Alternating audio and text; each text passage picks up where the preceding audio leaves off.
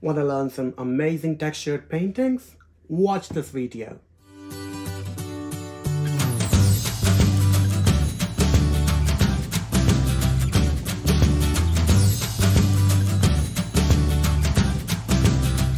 Hello everyone and welcome to Make with Ajay. I'm Ajay and in today's episode I'm gonna make yet another beautiful textured painting. In the beginning of this year, I decided that I'll be focusing on creating some more beautiful textures. We'll explore more techniques and more materials in order to do that. And that's what I'm gonna do. So in this video, I have planned yet another grey painting with some beautiful shiny textures, and instead of using a normal stencil, I'm gonna be making a freehand design. I have something really beautiful in mind. All the materials are almost similar to what I used in my last video. The tools are exactly the same, but the technique is still very different. So stay tuned to learn more of these textured paintings. And yes, before we proceed further, it's a kind request to please subscribe to this channel and press the bell notification icon so that you may get notified about more such future videos. I post videos every week. It's free! So, without further ado, let's make our painting and let's get started! So to begin with, as usually, I took a wooden board and I taped that wooden board from all four corners to have a sharp border. And then I used my clear gesso to provide some texture on the board, and I applied it thoroughly all over the board. This is a really important step as it allows any paint or any other material that you're using on the board to stick to it properly. Gesso provides a textured bond between the surface and the paint. So I wanted this painting to be grey in colour, and my plaster was white in colour already, so I mixed a bit of black colour to my plaster and it turned this beautiful grey colour. I especially loved how the plaster was so shiny and it looked amazing when it was wet. Next, I carefully spread the entire plaster all over the board, keeping it as even as possible. This would be the base layer for any other design. And I used my all-time favorite, this cute little yellow spatula, to do that.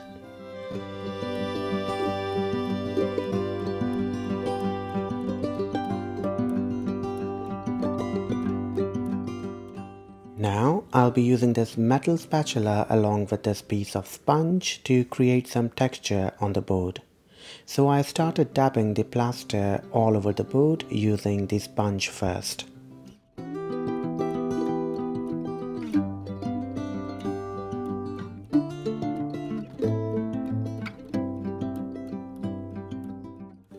And when the plaster was still wet, I took my metal spatula and spread that plaster in all the direction, creating these plain island-like textures all over the board.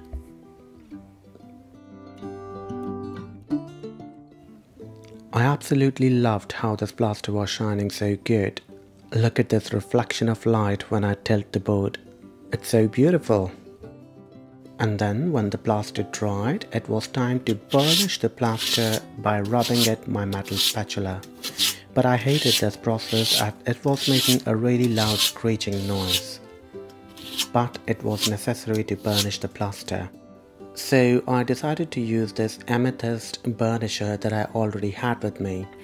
What this is actually the amethyst stone on a stick that you can rub on different surfaces to burnish them and make them shine even more. And I meticulously used this burnisher and rubbed it all over the board to make it shine even brighter.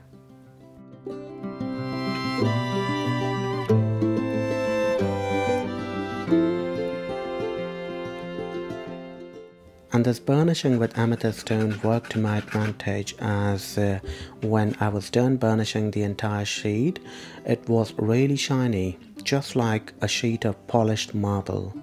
It looked so beautiful. After that, I took a white pencil and started drawing a freehand design of a banana leaf plant. I really love banana leaf plants for their big and beautiful leaves, and I thought that it would be aesthetically very pleasing if I make that banana leaf plant with white color on this grey background. After the sketch was ready, I filled a squeezy bottle with plaster and took some flat brushes to make my design. So the technique here is to apply some plaster using the squeezy bottle on the sketch and then try spreading that plaster as evenly as possible in the direction where you want to create a faded shade. I used this tiny flat brush to spread the plaster in the area where I wanted to shade, and then I wet the brush a little bit and spread the plaster a bit more. It's a really simple yet very effective technique, especially when you use the right colors. You might also want to keep a glass of water and a piece of rag or any cloth beside you to wet the brush and dry it as needed.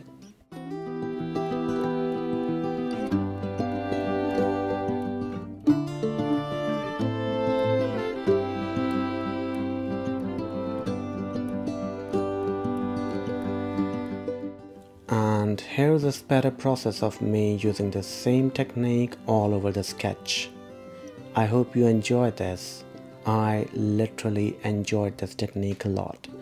I'll definitely be using this technique a lot more in future.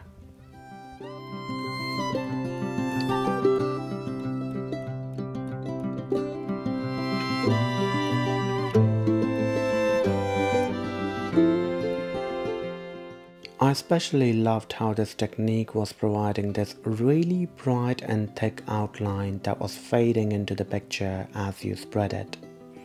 This is a really beautiful effect, I must say.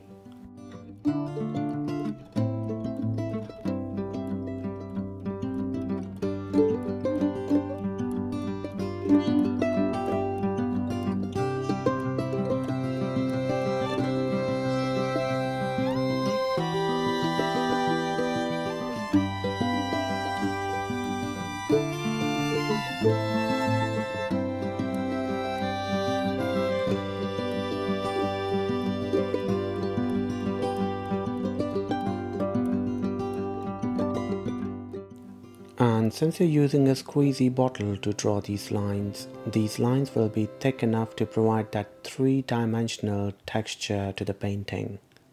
I really love touching all the textures and feeling the painting with my fingers. It feels so good.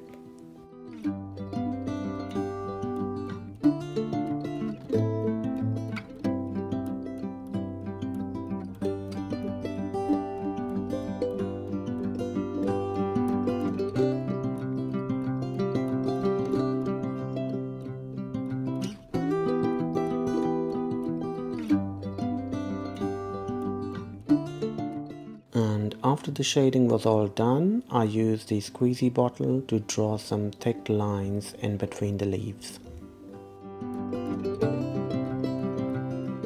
And then it was time to bring in some more shine, for which I used this black and clear wax in combination with each other, and I spread it in all the area outside our sketch. I love this product so much because it not only brings the shine to your painting but also increases the durability. It provides that protective finish and a layer over your painting.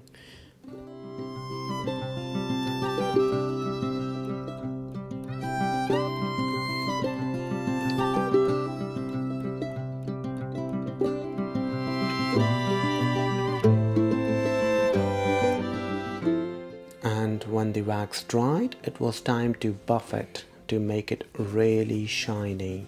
So I used my buffing cloth and I rubbed it all over the area where I had applied wax, and it was shining like a polished marble. This effect is my favorite, seriously. It's always so much fun to watch that matte surface turning into a really shiny surface. The before and after effects are amazing.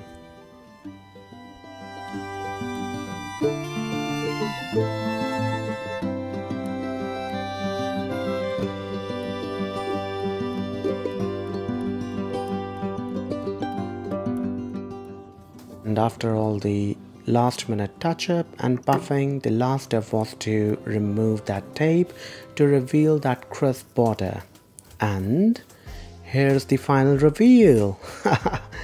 I absolutely love how this painting turned out. Look at that shine. Wow, it's so shiny and so beautiful. And I totally love the combination of grey and white color. So beautiful.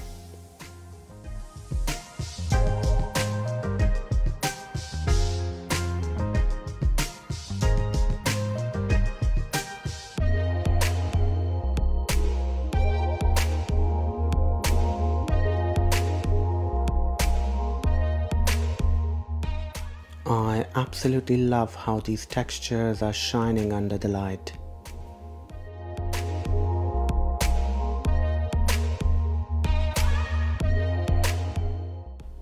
And here's another close-up look at all of those textures. I also love these three-dimensional lines that I drew with the squeezy bottle.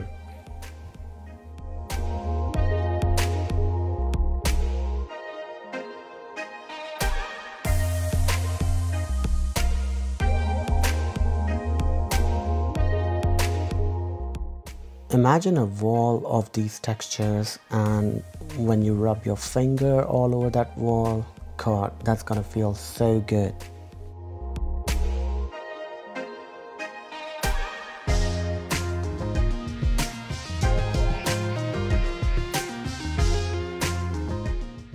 And here are some more shots of that painting in some warm yellow light. I hope you like it.